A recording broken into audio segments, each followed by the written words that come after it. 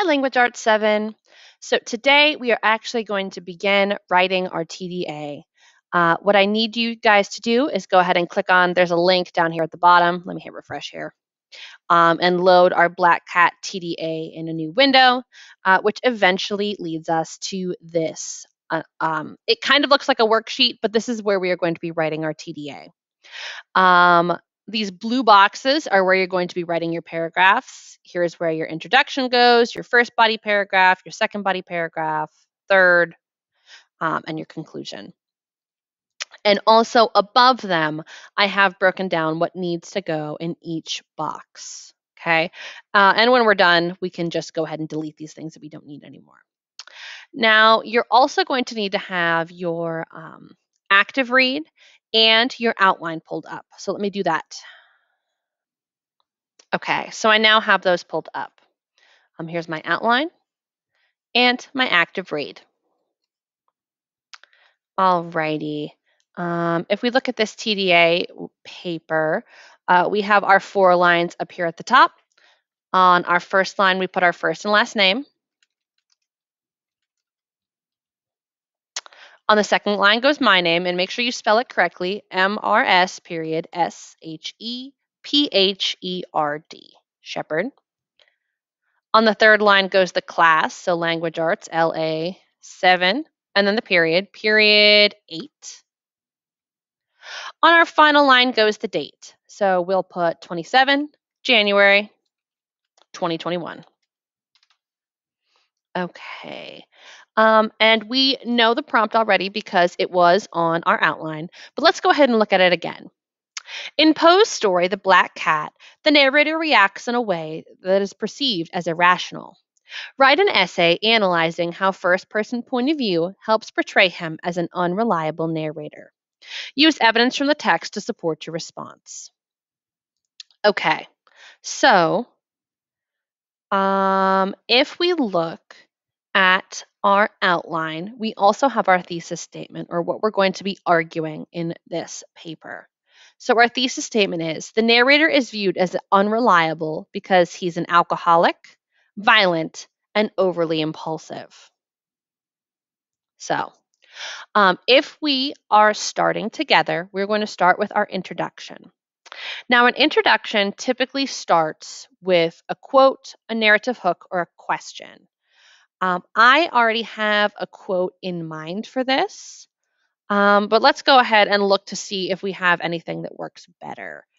Our prompt is about unreliable narrators. Let's see if we can find any quotes about unreliable narrators.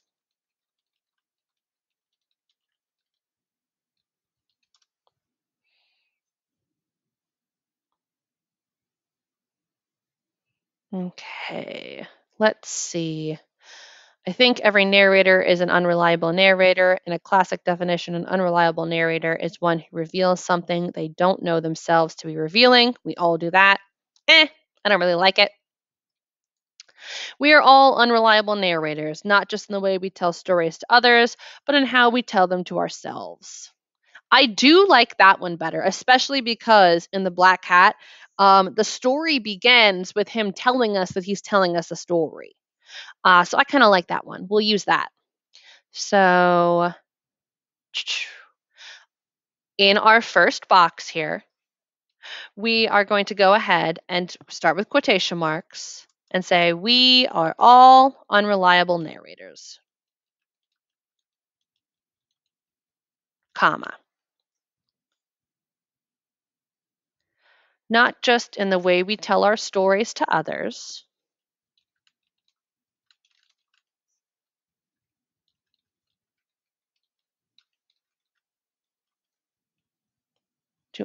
comma, but how we tell them to ourselves.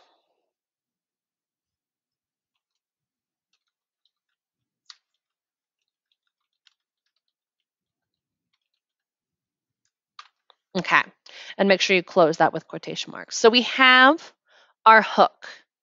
Nice. I'm going to go ahead and highlight that.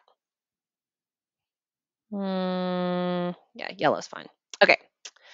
Now we need to give credit. So this quote was said by Deb Catelli. Yeah, Khaledi. So literally, I can just say these words were said by Deb Catelli, or Caletti, Caletti.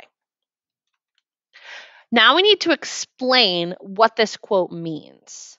So this quote means we are all unreliable narrators, not just in the way we tell our stories to others, but in how we tell them to ourselves.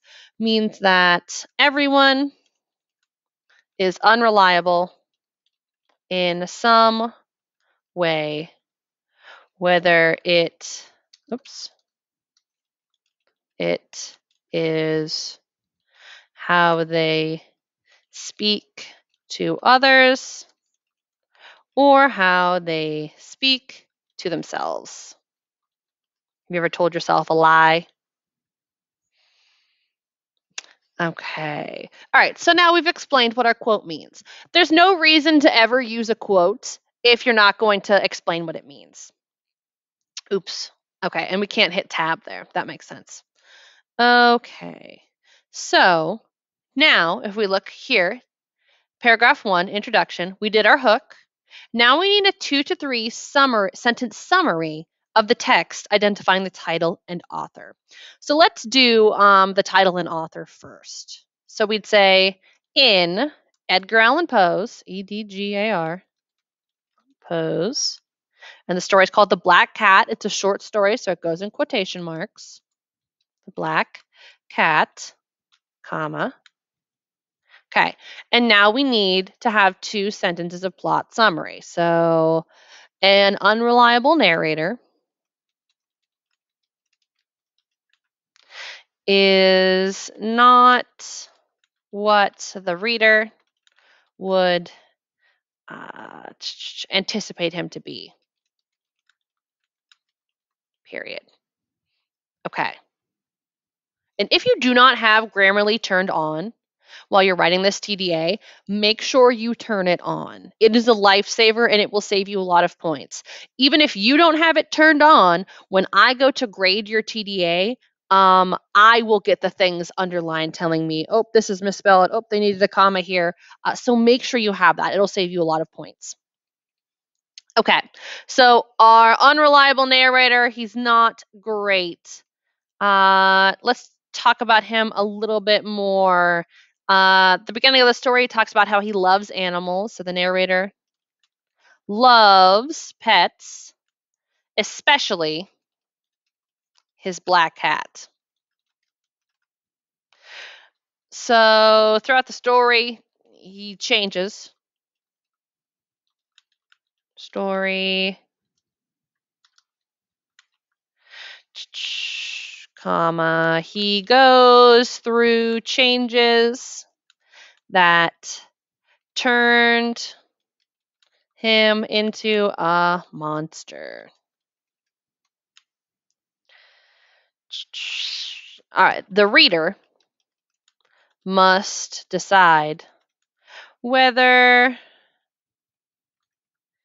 he is reliable or not.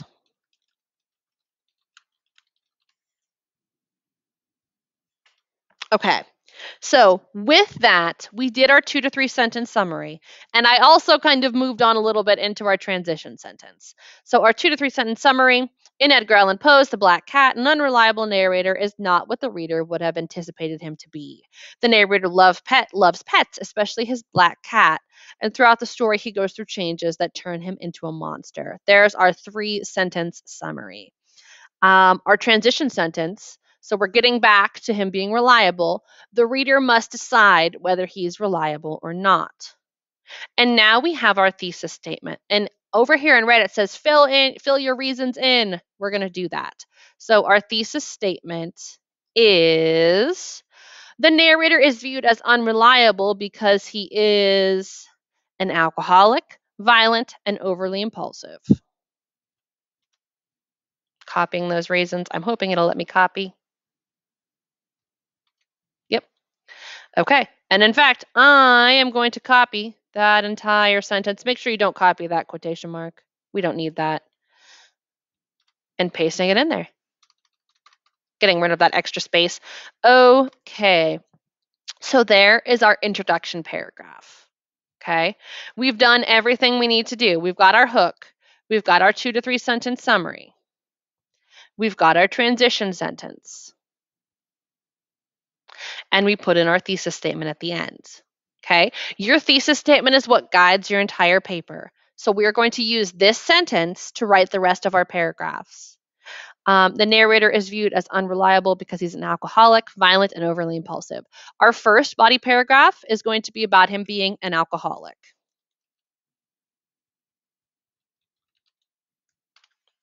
Our second body paragraph is about him being violent.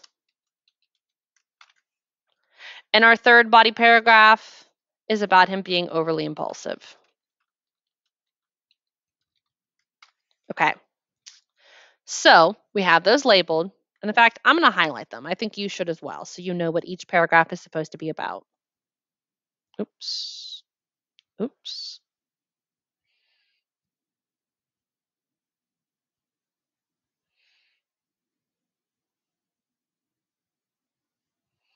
Okay. So I'm also going to get you started on your first body paragraph here.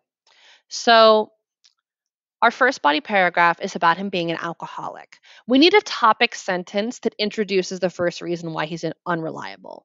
We don't just want to say one reason the narrator is unreliable is because he's an alcoholic. No, I think we can do better than that.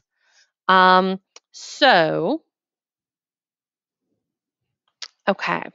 So something that introduces that this paragraph is about him being an alcoholic, but not coming out and directly saying the first reason is blah, blah, blah, blah, blah. Let's just talk about alcohol. So alcohol, oops, I still have caps locks on. Alcohol, what does it do? Inhibits or prevents, inhibits the way the brain functions. And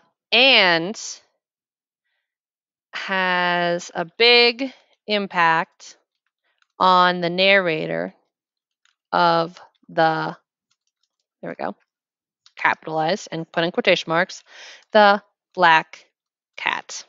Okay, so there's our topic sentence. It introduces what we're talking about here. Alcohol inhibits the way the brain functions and has a big impact on the narrator of the black cat. Okay, so now we need to find a quote from the story that relates to alcohol having a big effect on him. So if we look back at our outline, this will help us a lot.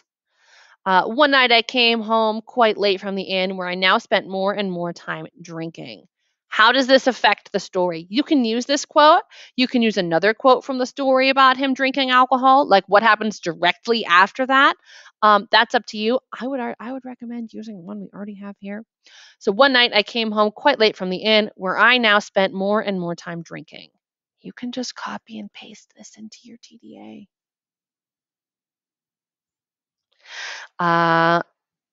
In the text, in the story, it states, and then quotation marks, oops, Control Shift V to get rid of the purple, and make sure you make it so it's formatted correctly.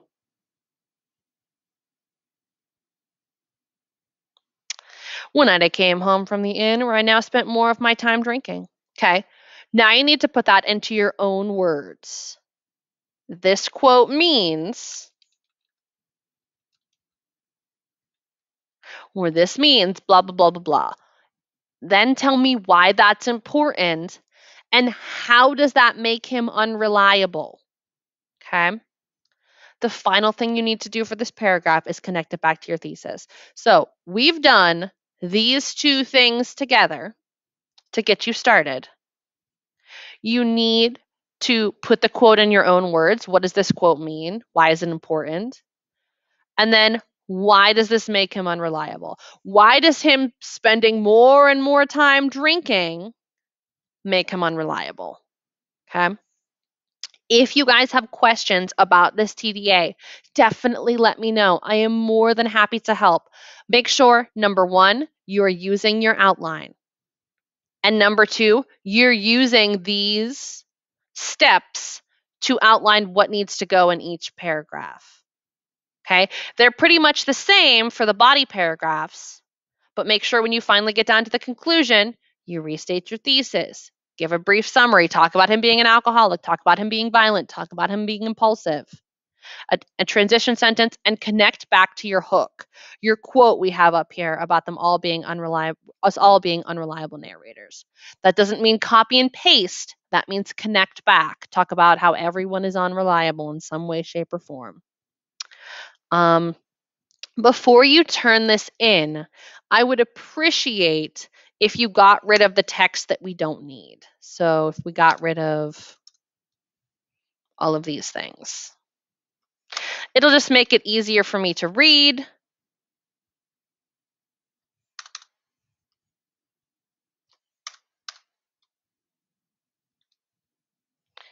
And easier for me to grade as well. Okay. Like I said, if you have questions, please let me know. Okay. I can even open up a Google Meet and help you. All right. Have a nice day, guys.